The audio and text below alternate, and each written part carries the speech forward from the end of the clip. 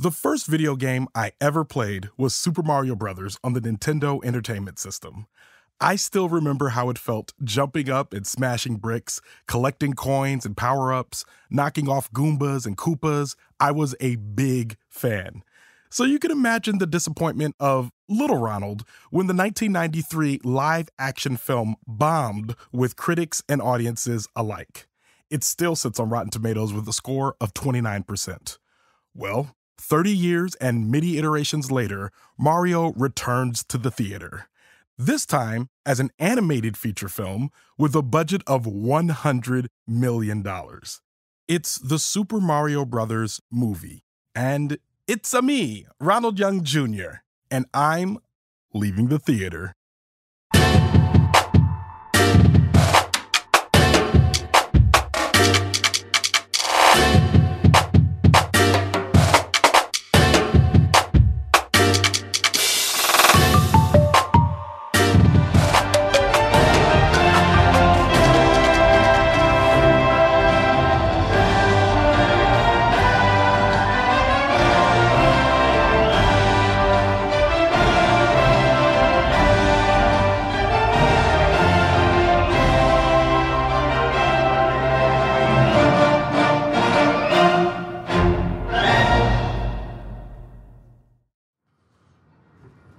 All right, this is Ronald, and I am leaving the theater after seeing the Super Mario Brothers movie. The Super Mario Brothers movie, written by Matthew Fogel, directed by Aaron Horvath and Michael Jelenic, starring Chris Pratt, Anya Taylor-Joy, Charlie Day, Jack Black, Keegan-Michael Key, Seth Rogen, Fred Armisen, Sebastian Maniscalco.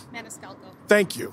Sebastian Maniscalco and Kevin Michael Richardson. For a complete cast listing, check out the link in our show notes. I'm not here alone. This wonderful person correcting my mispronunciations is here with me. You might remember her. She made you all cry at the live show. Oh, God, that's right. Sorry. I am here with Daisy Rosario. And you can't see me, but I am currently dressed like a real-life Luigi character. This is very true. Can confirm. Wearing green overalls and a matching green, what is that, houndstooth? Yeah, it's like, yeah. And a houndstooth driver's cap. She looks fantastic. Dressed the part. We just came out of the movie. I won't get too much into the plot because, you know, it's a Super Mario Brothers movie. I think you could probably guess what the plot is in a lot of ways. But let's just get into it. Daisy, what did you think of it? Okay, I wanted to make sure that people understood that I was wearing a Luigi outfit because I want people to understand how much I was ready for this movie. Yes. Very proudly representing the I don't have any kids, but I grew up with Mario contingent. And I want to say that if I'm 1,000% honest, I liked it as much as I could considering that Matthew Fogel did not do his job. But everybody else did. Ooh, shots fired. Wow. Okay, what do you mean by that? You said we're not going to get into the plot. They didn't add anything besides, like, the basics of, like, Mario. And, you know, that would be fine, I think, if there weren't so many things in the movie that kind of help you remember that, like, the Lego movie managed to be really fun and weird and subversive, or some of the other just kids' entertainment of the last 10 years that has had a lot of heart and smarts to it. Yeah. So, I didn't hate it. I don't want that to come across, but I did feel like they missed some opportunities. Yeah. Like, they could have invested in a couple of things a bit more. That said, it looks fantastic. Yeah. It looks so good. And so much doesn't look good right now that, like, that gets a lot of points, honestly. It looks really good. I want to point to a couple things. So Matthew Fogel, the writer of this movie, when you put it that way, I 100% kind of agree with you because you saw me in this movie. I was having a great time. Yes. And now that you say that, it kind of like confirms one suspicion I did have, which is that, and this was kind of the problem I had with the Lego movie sequel, which was that in the Lego movie, they pack it full of jokes. It's just joke, joke, joke, joke, joke, joke, joke, joke, joke, joke, joke, joke. The Lego Batman movie, same thing. And the Lego movie, the sequel, same thing, where they just pack it full of jokes, jokes, jokes, jokes, jokes.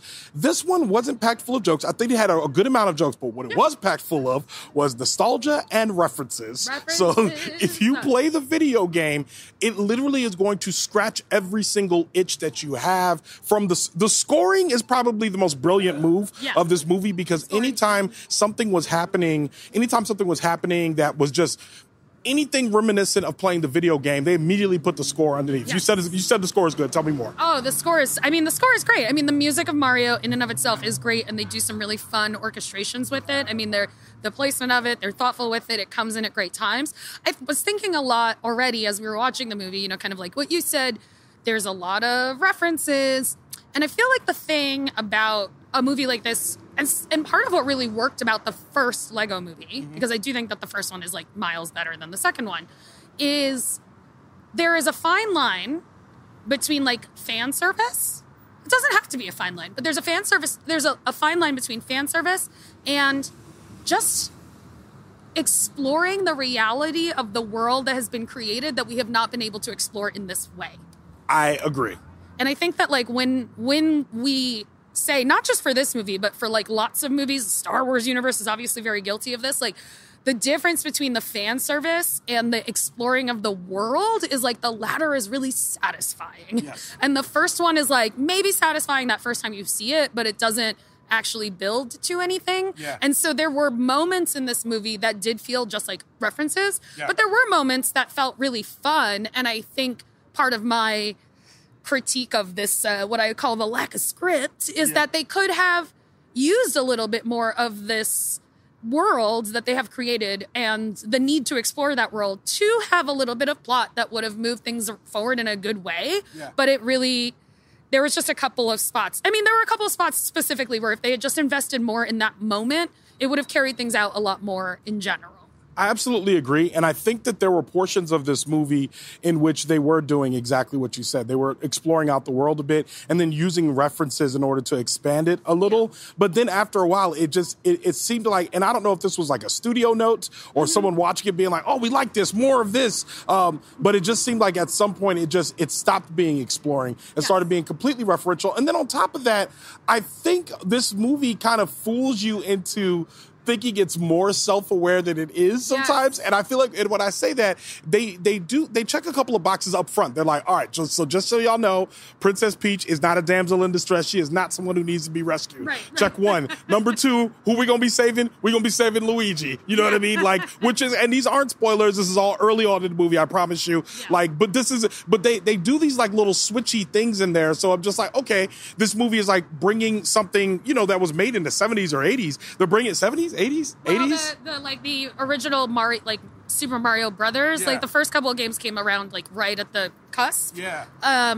But then like the first like Mario Brothers game as we know it, like the one we're referencing in this movie, is like 84. Yeah, okay. Mm-hmm. That's about right. So so we're bringing it up to 2023, and when you think about what's happening in 2023 and the way storytelling is happening, you want it to be inclusive. You don't want it to fall into tropes and all that. And I think they did a good job there. But then it's kind of almost like they use that to disguise the lack of writing in this movie. And they use it the plot is paper thin, which is, and I know there's going to be people who be like, well, it's a kid's movie. No, but stop disrespecting children. Why do people hate kids so much? I agree. Stop disrespecting kids. You know who would agree with us? Morgan Givens. Oh, we were literally just talking about this, and it's treating kids like they're dumb. Silverstein. I was like, well, also Shel Silverstein. But yeah, like it's like you come into this and you don't expect, like movies like Toy Story Pixar has been not making dumbed down plots for years. Exactly. So we know it can be done. Yes. But this one, it feels like, and you know what, to their credit, I will say this. There was another Mario Brothers movie. It was awful. One of the worst movies ever made. Like, it's so terrible. Yeah, just one of the worst ever made. And this clears that hurdle very easily. It gives us exactly what we want. Like, and it does a lot of that very quickly. But the plot is paper thin when we get to the end, and the ending is so abrupt. Yes. That it just pulls the rug out from under you, you know? How did you feel about it? Oh, that's exactly what I mean. Okay, so God, I've never written fan fiction, but I'm going to be fixing this movie in my mind for like weeks because it's such like minor stuff that if they had just made tiny switches in certain spots, would have made it run easily. Yeah. And I say that again because we're talking about this thing where it's like there's established IP, there's all these things you could be pulling from, and it was like if you've seen the trailer, I'm going to reference some stuff in the trailer. No right? problem. Go ahead. If you see the trailer, you see that there's Rainbow Road, which is from the Mario Kart games. Yeah. Great. I do want to see some kind of fun way that you bring these all in. Yeah. But it's very clear that they did not go like, okay, how do these things connect? It was more, how do we take enough parts that people recognize to make a movie instead of going about it the other way and going like, well, what's the smart way that we can get to these things? And that's how you make something that I think really ends up sticking and that like lasts a lot longer when you have like an IP like this that you could be building off of. Yeah, and I think you just, because obviously, and I'm watching this and I'm thinking about the Sonic movie, right? Which I actually enjoyed them generally, 1 and 2. Sonic the Hedgehog being the last movie I saw before the pandemic. But that being said, I feel like, when you get to a place where it's complete, it's just blocks and gobs of references. Yes. Strung together by very thin plot, it does make me say, like, well, what are you going to do with a sequel? And they set up for a sequel. If you stay after the credits, they set up for a sequel, and it's there, which is fine. Yeah. But then the next part is like, well, then what? Where's my enthusiasm for this going into the next one? Especially when we're like... There's no plot. And that's what I mean. It's like, there's all of these other works. I mean, it's literally the Super Mario Brothers universe. Yeah, it already exists. The games itself have a galaxy, have all these different things. And so the fact that it felt like you're grasping to try to create reasons to exist for things that you already have access to, that's weird. You shouldn't be working that hard there. Yeah. And like that tells me that you're not paying attention to it or thinking about it in a way that is actually, serving the larger story. But I can also see, and I don't want to blame Matthew Foley, Fogel, thank you, well played. Well played. His name, just 'cause I'm mad at him. Well, I would venture to say, and I don't think, it's probably not his fault. I wouldn't be surprised if this isn't the script that he wrote, and he wrote something that was smarter, and the studio comes in and says, we need a hit. We need a hit. And I got to be honest with you, I think this is probably going to be a hit. I think it's going to be a hit. I think it absolutely will be a hit. I think, though, that if they had maybe, like I said, it's been a little smarter, I think that, everything just has short shelf life. And I think the difference between it being something that'll be number one for weeks versus being number one for a week or two is like some of what we're talking about. Because that's the thing. There's not like stuff to hook on. Yeah. Like it didn't make me excited I was excited to see some of the world because sure, you haven't seen it. If you've played Super Mario Brothers 3D Land or Super Mario Brothers 3D, like then obviously like some of that looks really similar because that's just, of course it does. But there's just all of this like rich, fun, interesting stuff that they can dive into. And they didn't tease any of that. Yeah. So do I want to go back and play the games? Yeah, of course. Oh, 100% yes. It did make me want to play the games, but it didn't. I always want to play the games, but yeah, it didn't make me like super excited to see something else. I mean, they gave us certain things that were good. Yeah. Okay. Yeah. I love Jack Black. Yeah. I will say, they let Jack Black do some Jack Black stuff. Yeah, and on top of that, Chris Pratt he didn't take me out of the movie. He took me out of the movie. Oh, whoa. I hated him. I was going to say, he really did take me out of the movie. And part of it, again, though, is like, to me, I'm like, don't cast the guy who was the lead in the Lego movie as the lead in your movie. Very everyman. If it's going to look similar at times, but be so... Right, like don't do that. Well, see, I didn't think about him at all. Like, and maybe that's because he was forgettable, but I didn't notice him. I just felt like he sounded like a Midwestern guy trying to put on a weird accent. Whereas, like, Charlie Day is like, I don't think of Charlie Day as being especially Italian, but like at least he sounds like a guy from Philly. He was crushing it, right? So it's like, like that part of it, I was like, he sounds like when I got to NYU and I would meet people that were like, making fun of people from cities isn't actually making fun of them. And they would just sound terrible trying to do their accents. Yeah. I think that's what he sounded like. Yeah. I found it very distracting. And the only other thing that I will say that is technically a spoiler, but not, there is a use of a song in this movie. Yeah. Towards the end of the movie. Yeah. One, I think the song has been used too much in general in movies in the last many years. But also, it's specifically really well known in a movie with Chris Pratt. Like, stop it, guys. I have to say, Daisy is doing this entire interview with the fake mustache on, and I'm like, I have feelings. That being said, where do you land on this movie? What do you rate this movie? Ooh, this is so hard. This is so hard. Now, wait, and let me preface this by saying, when we sat down in our seats, I turned to you and said, it would be very hard for them to, like, honestly, for this to be under 3 stars. It'd be virtually impossible for this movie to be under 3 stars. So where do you land on it? I'm gonna go 3. Okay. Is it a straight 3, or is it lower than 3 in your mind, and you're bringing it up to 3?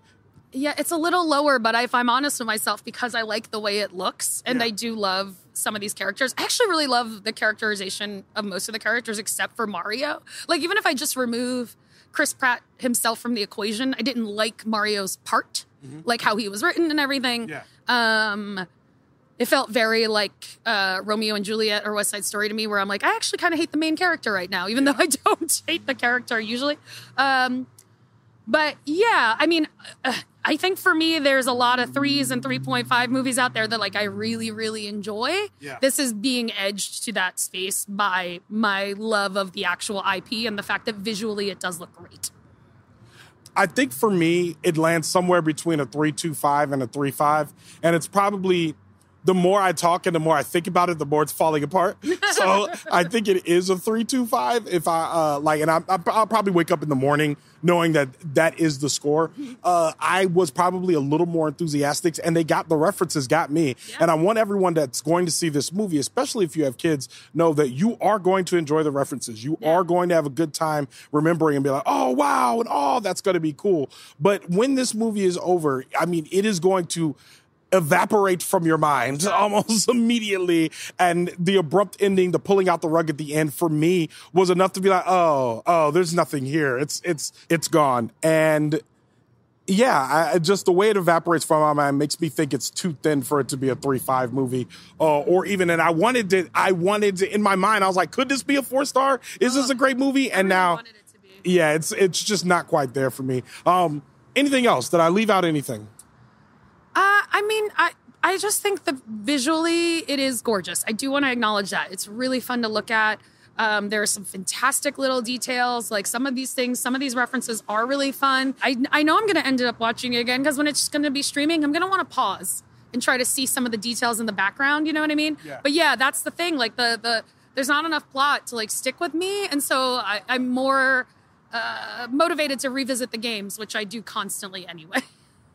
I agree. I don't know if I'll ever, I mean, if it's on, I'll watch it. If it's streaming, I might watch it. But I don't know. I mean, it's here, it's gone. There'll be a sequel probably. They're going to make $1 million. Everyone makes $1 million.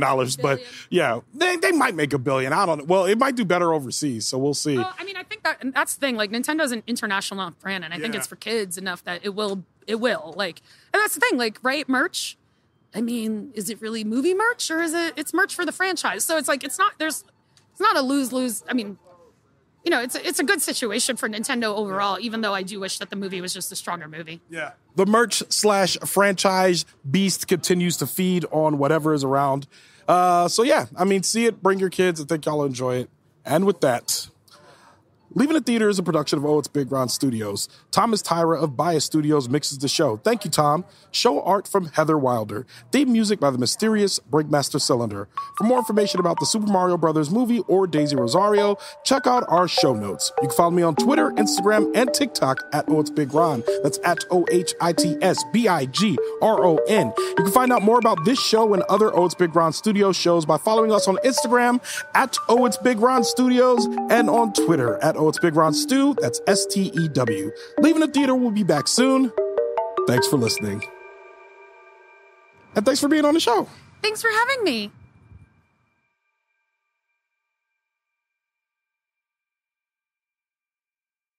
Sebastian Maniscalco. Maniscalco. Thank you. Sebastian Maniscalco. I'm gonna give it. That's exactly what I'm trying to be. Thank you. Yay. Sorry, some kids recognized that I was being Luigi. The kids love Luigi. Thank you. Okay, with all of that in mind, I think I'm landing somewhere between a 3.25 and a 3.5. Who was he yelling at? I don't know. I think you just go from your rating. With all of that being